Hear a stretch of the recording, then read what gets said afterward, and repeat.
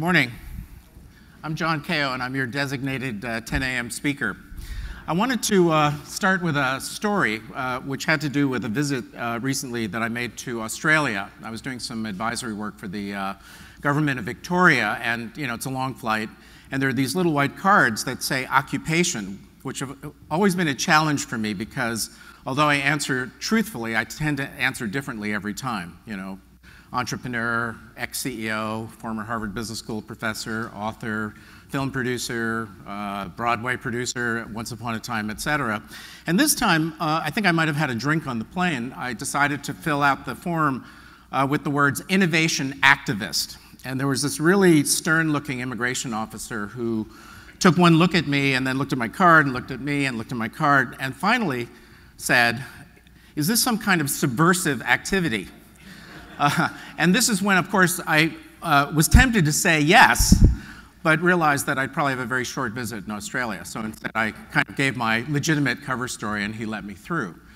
But the reason I mention this story is because that's probably the label that I like the best when applied to 30 years of engagement with the topic of innovation. And now, one of my obsessions is really to try to bring innovation to education, and also to think through how to educate for innovation. So I wanted, in the very brief time we have together, to try to get through three questions.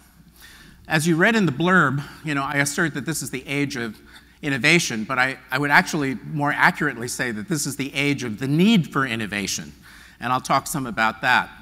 I'll then talk about what is it that we need to do as educators, as stakeholders in the education enterprise, to prepare people for the current era, for the world as it really exists, for this age of innovation. And finally, I'll do a deep dive on one capacity that I think helps to illuminate why we're just 5 minutes into the movie of how to create these new capacities and to make them teachable and learnable within an education context, whatever that might mean going forward, because obviously the context is shifting under our feet as we speak through a variety of disruptive technologies and disruptive business models.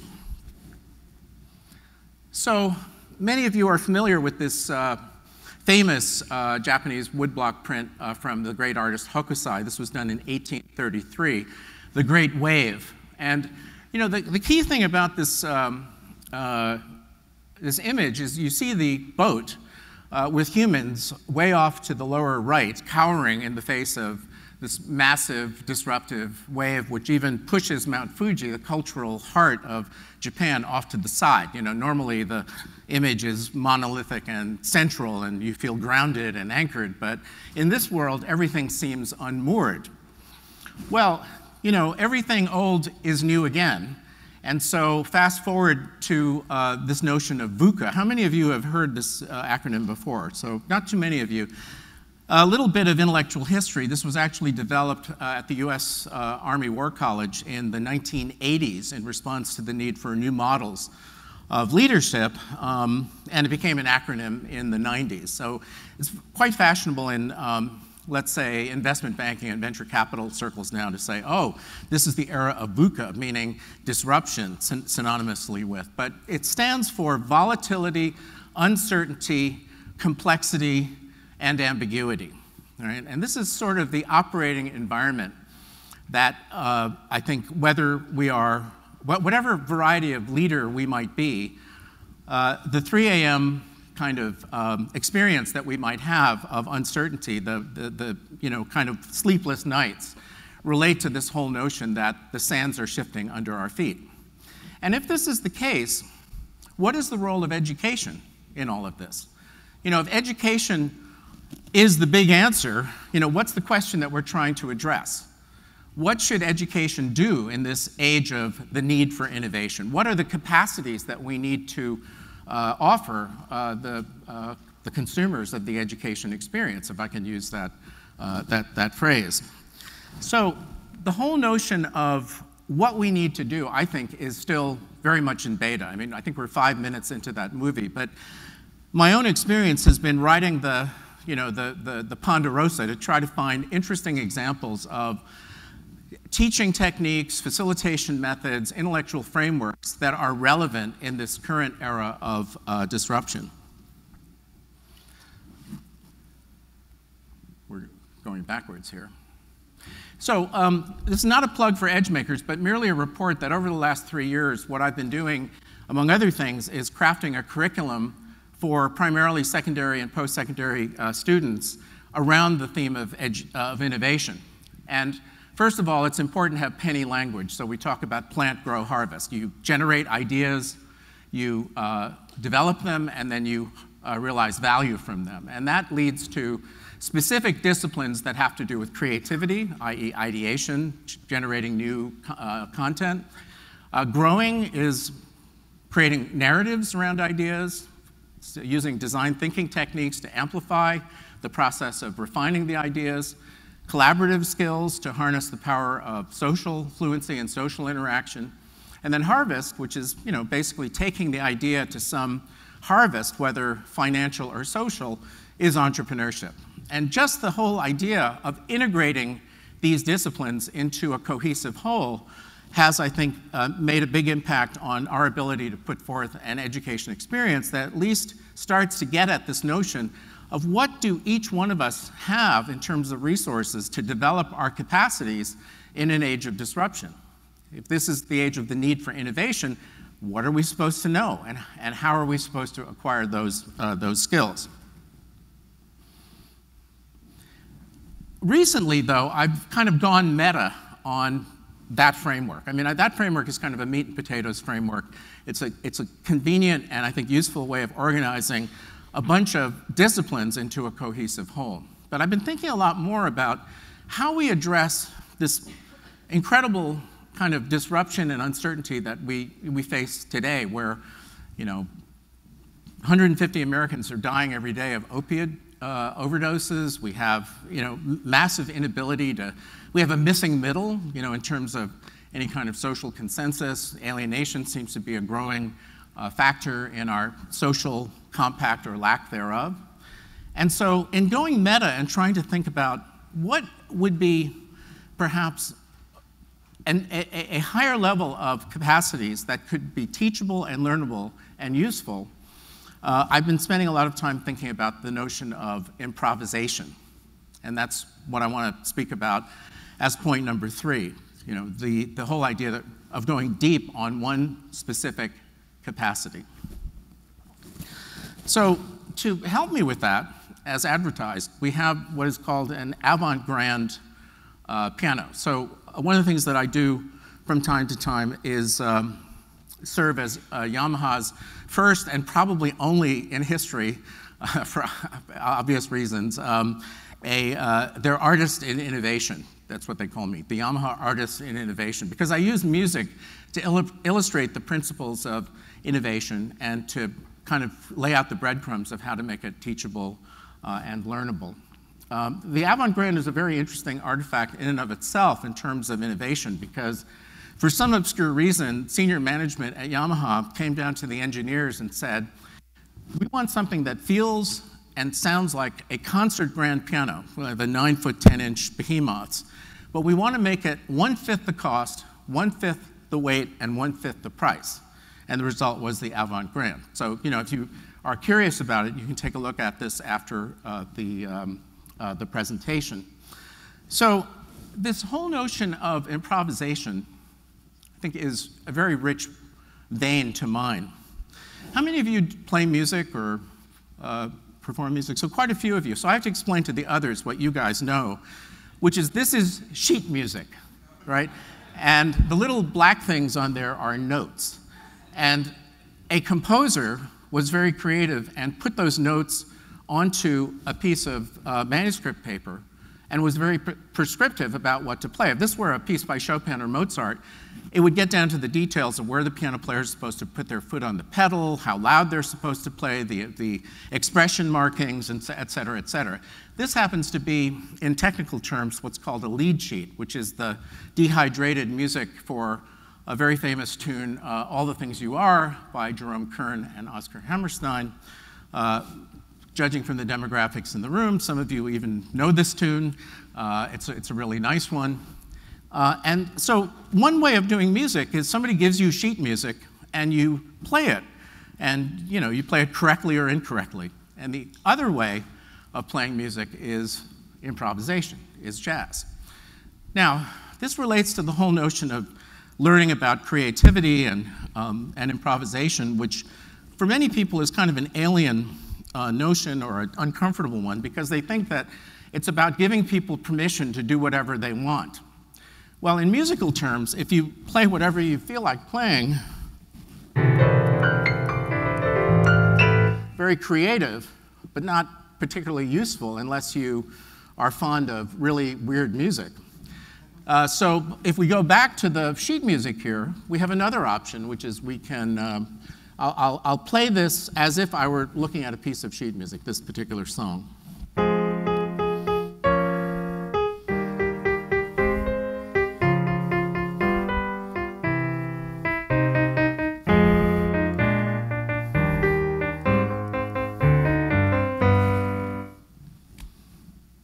Pretty boring, right? Dry. That's what the sheet music, unfortunately, allows me to do. Some of you might have liked it. I'll do it again with different expression or different phrasing to see if it sounds better.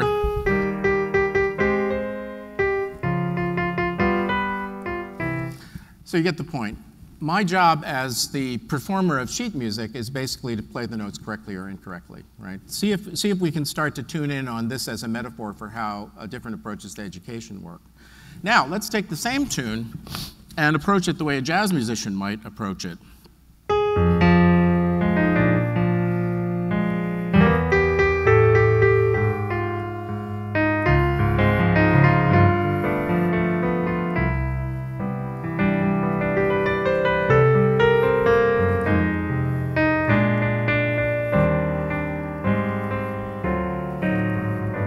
So that's cheating it up a little bit, adding some harmonies, et cetera, et cetera. But the real, the acid test, you might say, of a jazz musician is to take the melody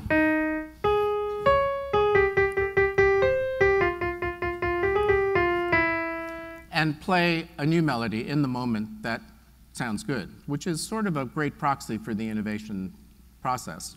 New ideas developed have to pass a value test. I'm hoping that nobody's going to run out of the room with their hands over their ears. It hasn't happened yet, but here we go. So.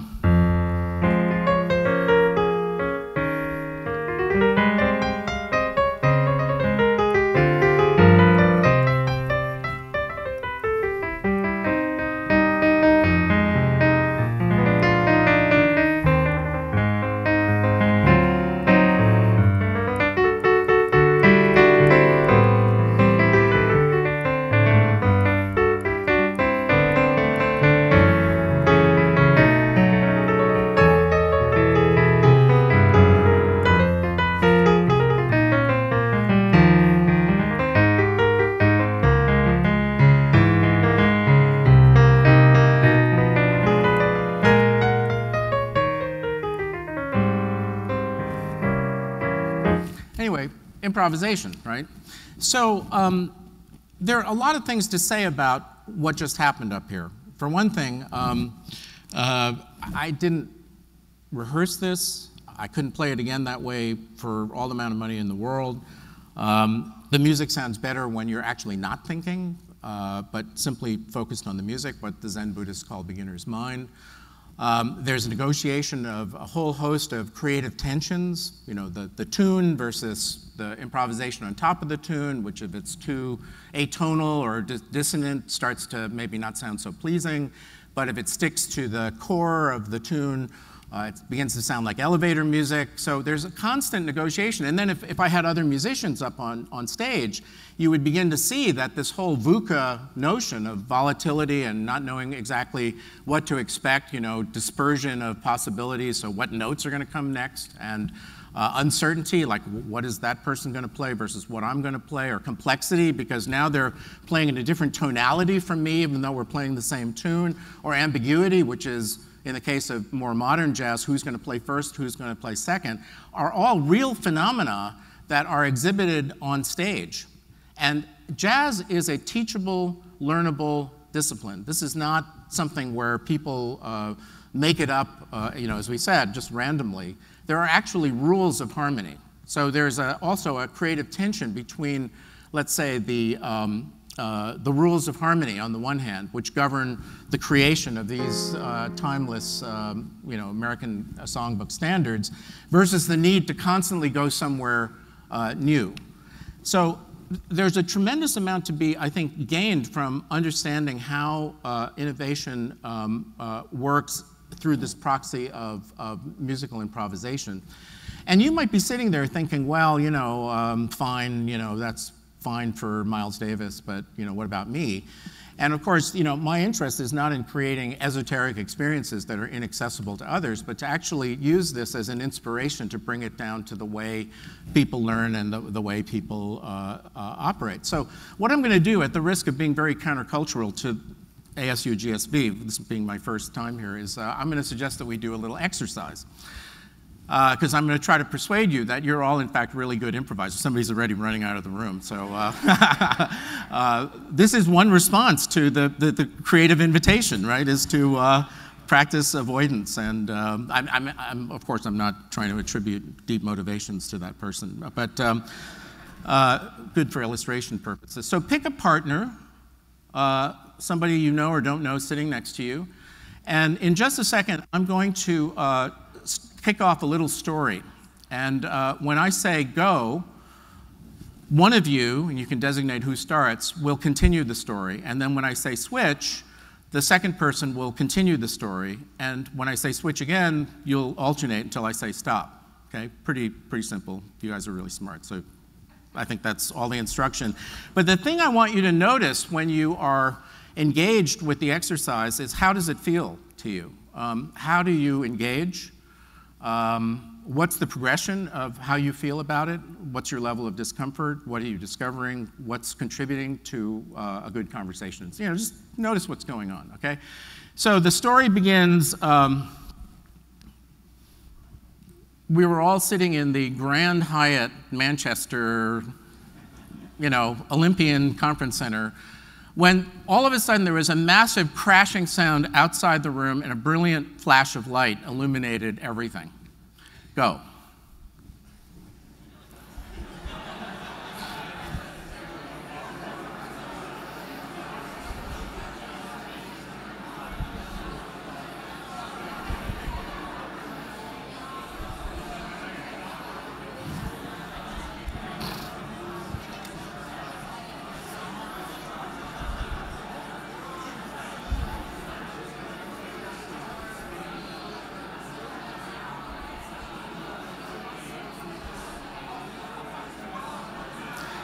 Switch. Switch.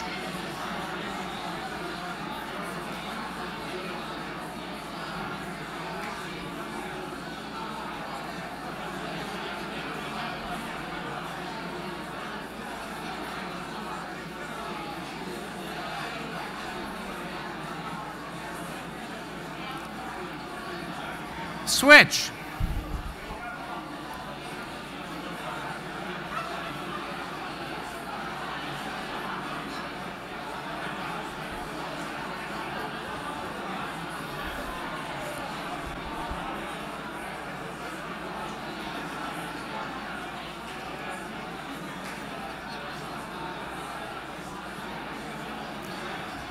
Switch.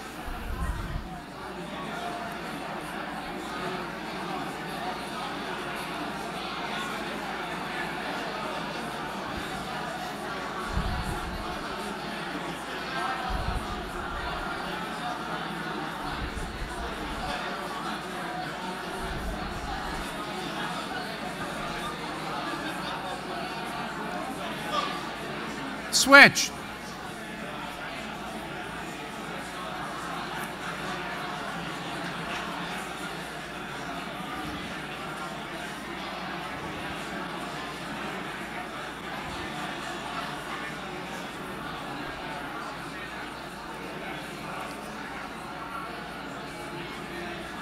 And switch.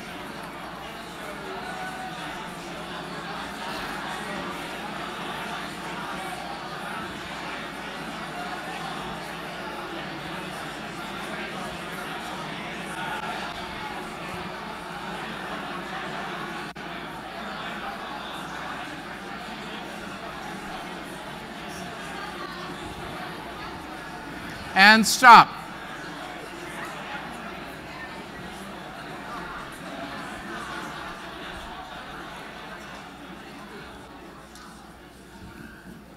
Boy, I wish we had another half an hour to debrief that.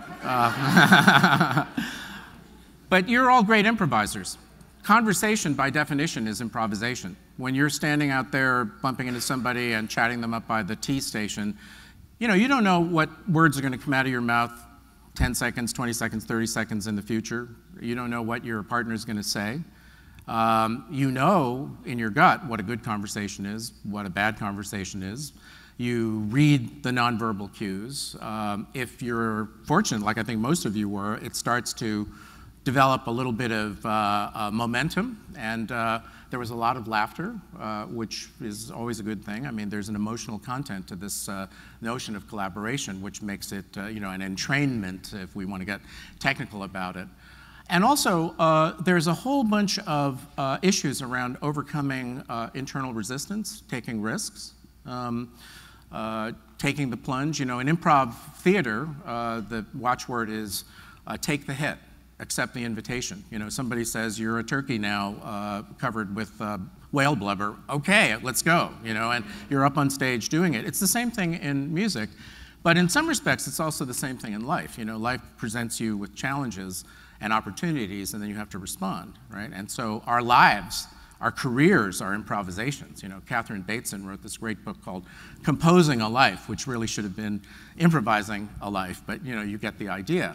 Any entrepreneur knows that there's no such thing as the entrepreneurial in-basket. It's what a friend of mine calls the entrepreneurial scramble. Improvisation is a theme throughout our lives. It's a theme of what makes thriving in a VUCA world possible. Even desirable in a sense. And brain science kind of confirms this. We have a really interesting guy in San Francisco, Charles Lim, a kind of wanted to be a jazz saxophone player. His Korean-American parents said, you're going to medical school, but he became one of the world's authorities, not only on hearing, otolaryngology, but on the brain mechanics of jazz. And again, just take it on faith that the top is an fMRI tracing of a classical music pianist in an fMRI machine playing sheet music that was written by another composer. And you see a preponderance of blue up in the front, which are the kind of judgmental inhibitory frontal cortex tissues, which are saying you're playing it right, you're playing it wrong, play it right, etc. At the bottom is a jazz musician, and different parts of the brain are lighting up that correspond to composition in the sense of literary composition that correspond to flow of ideas, with the inhibitory side somewhat removed or attenuated. So this is really exciting because, really what I'm here to say to you is that there's a whole bunch. I mean, improvisation is one of 10 cardinal capacities that I feel are really important in the age of innovation that we're in, and that are not represented in the education enterprise as it currently exists. And the brain science is really interesting because it shows that innovation is a capacity. It's not a wish. I mean, I spent a few years learning how to play the piano and learning how to play jazz. And arguably, unless one of you, you're ringers, if I invited somebody to come up on stage and gave them all the encouragement of, applause and, equivalent of soccer trophies and picture on the wall and everything, unless they had been practicing in secret, they would not be able to do this. So improvisation, innovation requires practice. It requires exposure, right? You're on a path to mastery. It takes time, which is very pregnant with meaning in terms of the learning process. It's about your attitude towards risk. There are now MRI studies that show that in response to challenging and novel stimuli, some people kind of become conservative and centripetal, and other people lean forward and try to be proactive and make something happen. And the brain science shows this is even correlated with consumer behavior and political attitudes, right? Wow, so there's a lot to be learned there. The whole notion of creative tensions as being neither, getting us out of these Cartesian binds in terms of how we're supposed to do things, also very, very interesting. So this is about giving you a bit of a core sample. You're all great improvisers. You all have the capacities for innovation that I talk about. The question is how you cultivate them, and then how you cultivate them in others. And so well, I guess that's it then. So that's it. So John at johnkao.com, edgemakers.com. I wrote a book called Jamming, which is about what leaders can learn from jazz musicians that, after a long time is still in print, so I'm very happy with that. Thank you very much for being here, and I hope this was of some value to you. Thank you.